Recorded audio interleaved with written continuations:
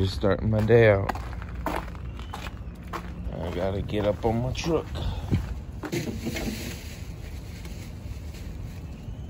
Yup. A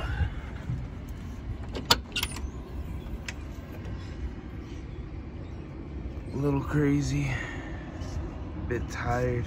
Luckily yesterday I cleaned my windows, so I don't got to today. Plus, I mean, yesterday we didn't do much anyway, so it's not like, you know, it would have really mattered, if that makes sense. So, all I know is that I'm here. That's all that really matters. All over there, from where that like Bobcat machine is over. Used to be all dirt, and then they put down that black like tarp paper down, and when they did, they just, you know, put some 21A over it and made the parking lot bigger. I don't know what exactly they're doing over there. I do know yesterday, as you seen in my short, they put down, you know, they took all this water, the pipe for the water line, off the flatbed. So I do know that they're, you know, gonna be putting in water lines soon. But like I said yesterday, I didn't do much, so I just came in and sat in my truck because there wasn't much to do, and the other truck got moved out of here. I mean, I did sit in a freaking safety meeting way over there to the right of that trailer right there. In between the pile and that trailer, there's this little structure. And it was basically a, how can I put it? All they were doing was talking about harnesses, and I guess like the people that have to be, you know, higher up in the air and they have to wear a harness for safety, which that has nothing to really do with what I do anyway, you know? It really doesn't. Because all I do is, you know, get up in my truck and drive my truck. I don't need a harness to get in and out of it, you know. But I guess they just felt like talking about it and letting people know about, you know, the different harnesses and the different types of freaking, like safety measures that goes into it and all that. But like I said, it didn't really have nothing to do with me. But then again, this GC, they are all about safety. So, which is understandable. I'm not saying that, you know, there's anything wrong with that. What I'm saying is that, you know, I remember being on a certain site and this GC was being particularly strict on impact resistant glasses, and you know, if you were out of your machine also, you had to wear these cut resistant gloves. And I'm looking at it like, I understand why you have these safety measures in, but why do I have to wear these, you know, gloves if I'm going from my truck 2 feet to the bathroom and then back in my truck, if that makes sense? Or, you know, if it was lunchtime, I would be walking from my, you know, truck or whatever equipment I was in to my car, not picking up anything or anything like that.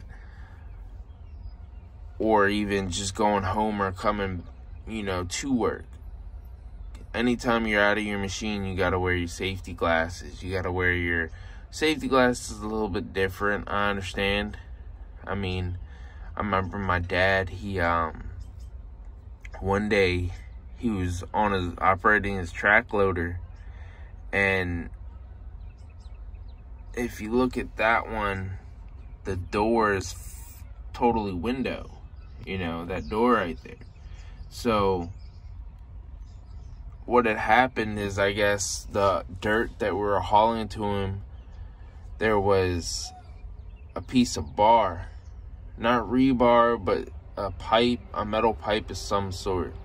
And it got caught in his tracks and busted out his door on his, the window on his door. And since it did, he always wears the safety glasses that we got at work that look like sunglasses. And he got lucky that he was wearing those because, you know, the glass went straight into his eye. And if he didn't have those glasses on, he would have probably lost his eye. Luckily, he didn't. But what I'm saying is that I understand the safety glass thing. But, you know, if you wear glasses, you're going to have to get goggles that are impact resistant. I don't know the exact code, but that's what you have to get. But, because if not, then you can get in trouble. Over here, I haven't seen them be really that big of a stickler on it.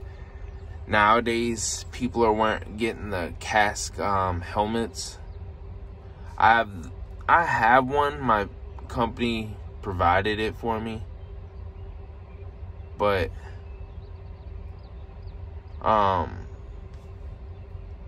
when I was moving, I totally forgot it over there at my friend's house. And where I'm currently at,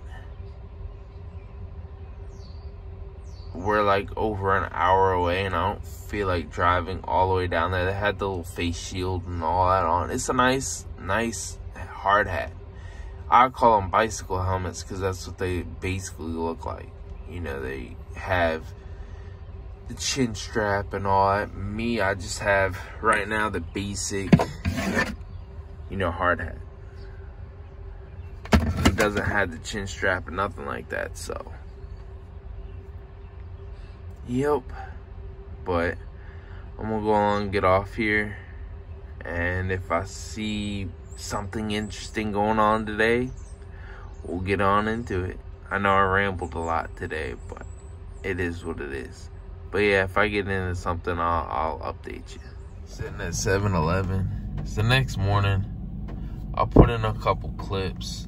You'll see in a little bit of, you know, me going on the stockpile and all that stuff. But I'm tired. And sorry about that little sound of it dripping. It's because it rained. And it should probably rain on the way up to work. So, I don't know. But yeah, it's 4:37. Was like 4:16 or something like that when I eventually got up. But I've been over here for a couple minutes waiting on her. So, it's all good. Yep, it's all good. I eventually need to get caffeine in me. I don't know. I didn't feel like going in there and getting me an energy drink. I have a couple in here, but it wasn't cold enough to keep them cold. So, it is what it is, though. But yeah, I'll let you go. And hopefully you enjoy the couple clips short clips that I put in here. And I'll talk to you guys in the next video. This is another company. They just dug out the whole pad. Well, not all of it, but that's a lot of it. They dug out. Just to put in all that line. I'm guessing it's for electrical. They're kind of skinny and they're plastic, but don't know. Not really sure. 'Cause I don't really work with that stuff, so I'm just getting loaded by the hoe behind me, and I'm putting it on the big stockpile way over there.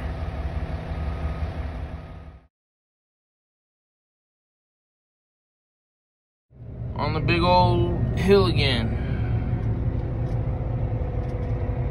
I'm basically like as tall as that building right there. It's crazy. See everything from up here.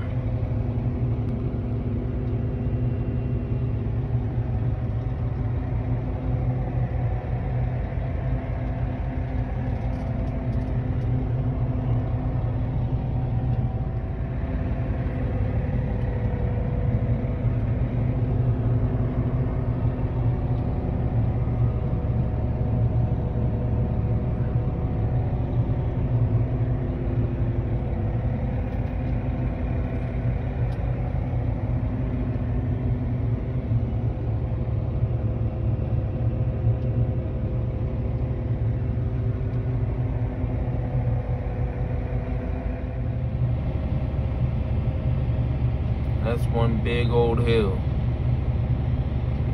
Yep, one big huge hill. That's where we're hauling it to though.